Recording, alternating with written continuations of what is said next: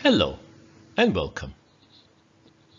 In my previous video, I mentioned that my next video would be on the topic on serial communication for the AT51. I'm afraid I have to put that on hold for a little while and bring you this update on the AT51 timers. In my previous video, I show you how to calculate the value that is required for timer register 0. And this value that we load into timer 0 is actually the length or the duration of the time delay that is required by the main program. In our case, the time delay required is 50 milliseconds. And if we convert 50 milliseconds to its hexadecimal equivalent, we would have 3C B0 hexa. And we need to copy this 3C B0 into the timer register. Let's briefly go through the code. So the first line here basically set timer 0 to mode 1, and then copy 3C hexa into timer 0 high byte, and then copy B0 hexa into timer 0 low byte. Remember, we're using the MOV instruction to do this. And also a quick reminder, the timer register is basically consists of two 8-bit register. And then the next instruction here basically will set P1.2 to a logic 1. And then we call the delay, which is this subroutine here. This subroutine will make use of the timer register 0 to complete this task. Once the subroutine is finished, comes up here, clear P1.2, that will set it to a 0. And then call the delay again. And then sjump here goes back to this and repeat itself, and it will keep repeating this code here. And we should see this sort of effect on the P1.2. So you have 50 milliseconds for a logic 1 and another 50 milliseconds for the logic 0. And the program will keep repeating, and we will see a series of pulses like this on P1.2. However, I noticed when I was doing the first demonstration in the previous video, now instead of getting a regular pulses of equal time delay for a logic 1, which is 50 milliseconds, and a 50 milliseconds time delay for a logic 0, instead of getting these regular pulses like this, I noticed that we are getting this, where the logic 1 delay, the length of the delay is 50 milliseconds, but for logic 0, the time delay value is slightly longer. Now let's take a closer look at the code again. So here, very quickly, we set timer 0 to mode 1 and then load the value 3C hexa into timer 0 high byte, B0 into timer 0 low byte, and then set P1.2 to a 1. Now we call the delay. This is your first call with the 3CB0 in timer register 0. So the subroutine will complete its task, comes back here, set P1.2 to a 0, and then it would do another call to the delay routine. But if you notice that the first delay call here would have altered the timer 0 register contents. It is no more 30B0, and hence that's why the length of the delay on logic 0 is slightly longer. So instead of getting these regular pulses like we expect, we are getting this where the delay on the logic 0 is slightly longer. Let's move over to the demonstration and take a closer look at it. Okay, so I've uploaded the demonstration code into the Keil IDE. So we go to project, we clean the targets, and then we rebuild all targets.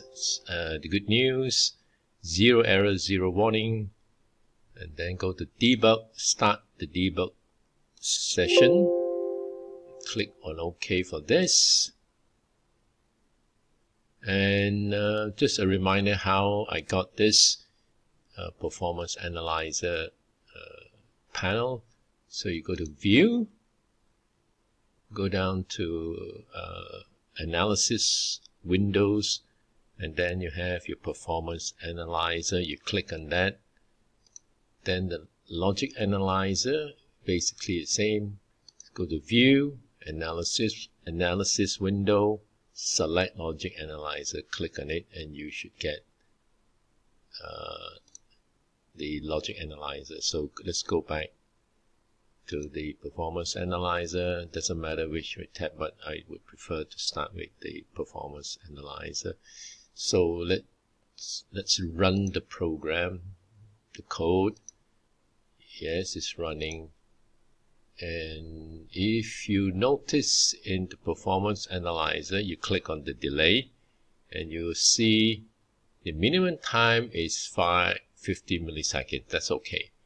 Now the maximum time is about 65.5 or nearly 66 milliseconds, and the average time is showing about 57, 58 milliseconds, round about there. Okay, now let's take a look at the logic analyzer output. Let's stop it for a while, and we take a look at the logic 1 output. I have measured this earlier, and I can tell you it's about 50 milliseconds. But if we now look at the logic 0, the duration of logic 0, it is obvious that it is longer than the logic 1, and I did measure it earlier. It's about 66 milliseconds. Now, so we now need to go back to revise the code such that the duration of the logic 0, or the length of the logic 0, is about 50 milliseconds.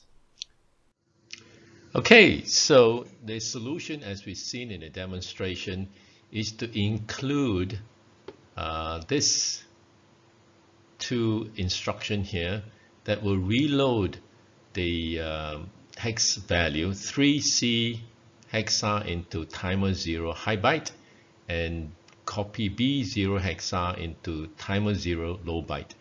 That would reload the timer register values before returning back to the main program and get it ready for the second call to the delay subroutine.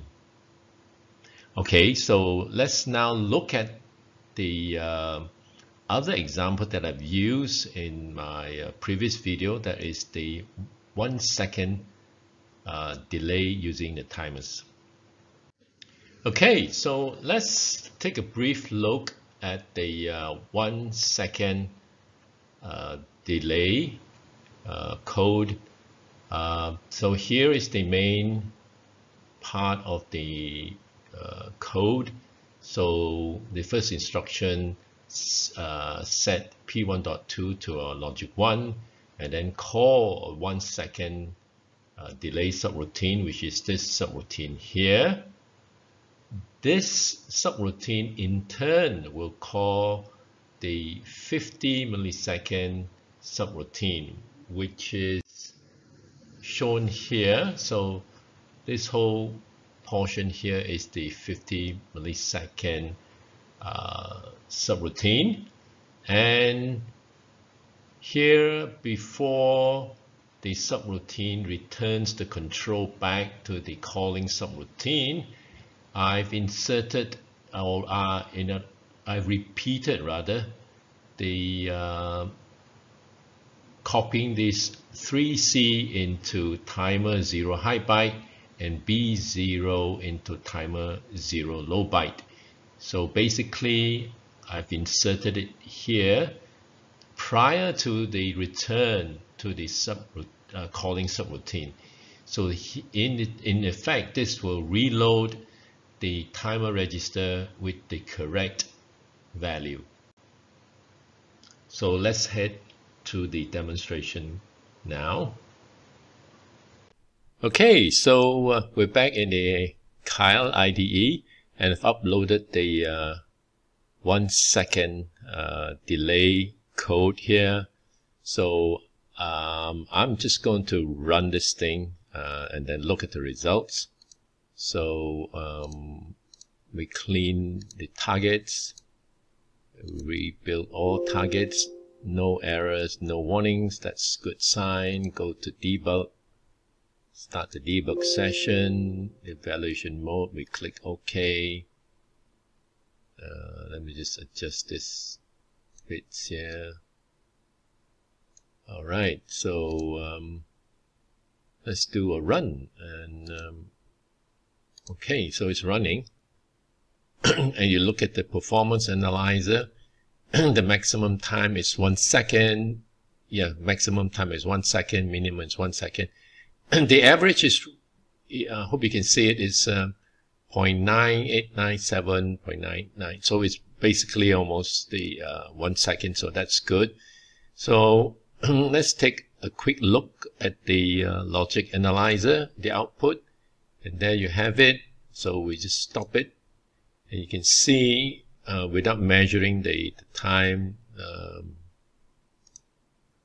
without measuring the rise time and fall time, you see, you can basically tell for logic 1 and for logic 0, the time delay is equal without measuring it, but we can tell from the performance analyzer it's 1 second. So that's it for this demonstration. Okay, so that's it for this particular video. I'll be back again with a video on the serial communication for the 8051. And thank you for watching. See you again soon. Bye.